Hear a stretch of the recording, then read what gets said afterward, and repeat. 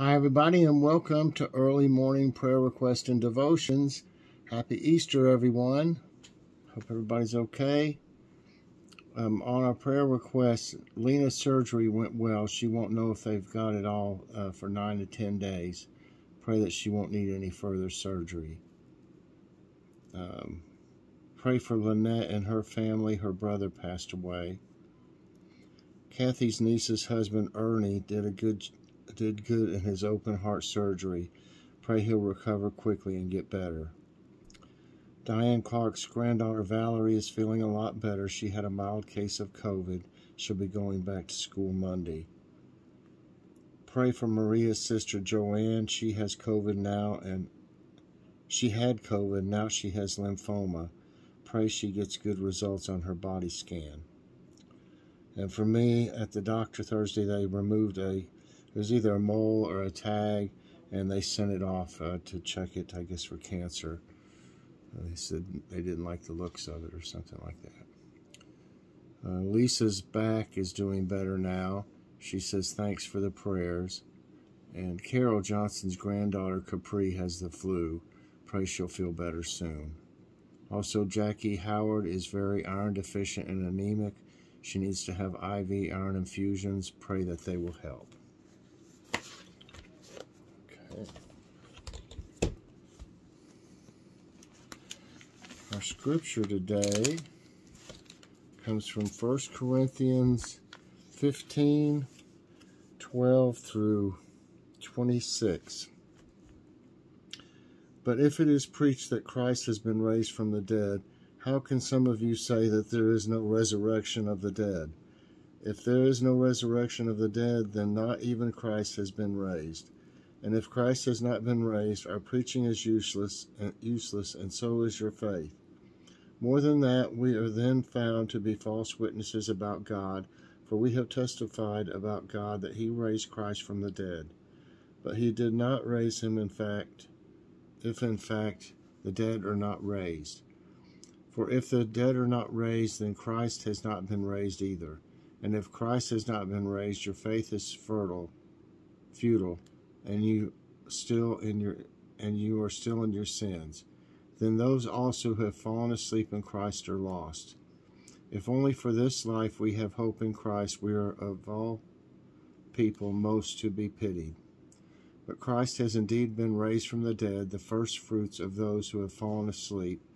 For since death came through a man, the resurrection of the dead comes also through a man. For as in Adam all die, so in Christ all will be made alive.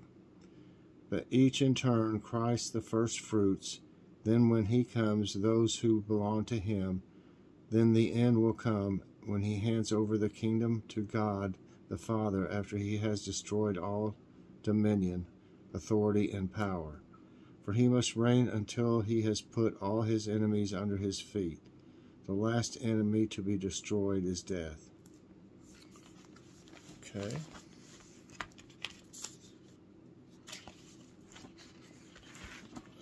Now, our devotion today. Oops. I got this thing a little crooked or something. Our devotion today is entitled, This Changes Everything. Jaroslav Pelikan, longtime Yale professor, considered one of his generation's preeminent authorities on Christian history, was renowned for his extensive academic career. He published more than 30 books and won the esteemed Klug Prize as lifetime award for his voluminous writing. One of his students, however, recounted what he considered his teacher's most important words spoken from his deathbed.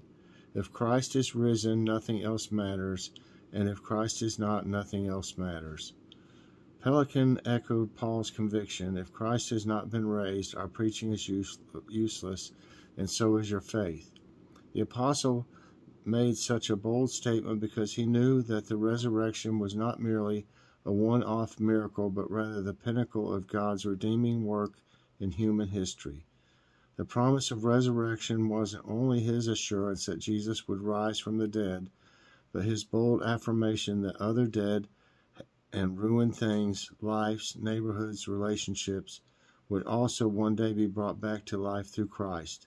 If there's no resurrection, however, Paul knew that we're in deep trouble. If there's no resurrection, then death and destruction win. But of course, Christ has indeed been raised from the dead. Destroyed by the victor, death loses. And Jesus is the first fruits of all the life that will follow. He conquered evil and death so that we could live bold and free. This changes everything. What difference does it make to understand the expansive hope of Jesus' resurrection? Where do you need resurrection in your life? God, allow me to see how Jesus' resurrection changes everything about my life now and forever. And Lord, I want to pray today for everyone on our prayer list. Please help all of them with the different needs, and please help this war in Ukraine to end. In the Lord's name I pray. Amen. I hope you all enjoyed this early morning prayer request and devotions. If you did, I would like you to press that like button. Also subscribe if you haven't already. And share this out and hit that so you get all my videos as soon as they come out. I hope everybody has a great Easter with their families and a good time. And I'll see you later on Morning Coffee Break. Bye, everyone, and God bless.